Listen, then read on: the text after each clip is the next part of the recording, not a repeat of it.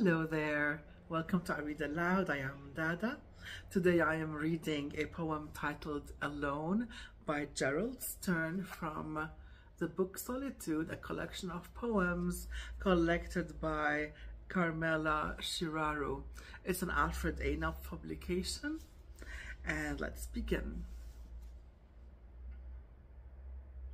I was alone, and I could do what I wanted. I couldn't believe my luck. If I wanted to sleep at 10 in the morning, I could sleep, or 2 in the afternoon if that was my time, or wander by car or foot delicately in the night when everything was resting, exhausted, and stop to eat in quiet. No humor at last. Oh, coffee, coffee. I was sitting alone at a counter. I was in a painting, sort of. Closeness, closer than love between me and the waitress. And when I paid the bill, more closeness. I walked from window to window. Once I walked the length of Amsterdam Avenue.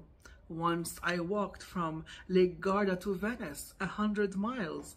And Venice south to Florence, through Bologna.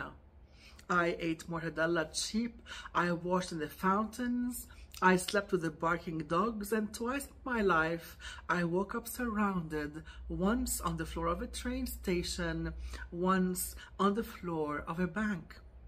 I left at 5 or 6 in the morning, I put my keys in a bottle, I wore 2 pairs of socks, and hid my money. If you enjoyed this reading, please click the subscribe button, and I thank you in advance for that. All my love.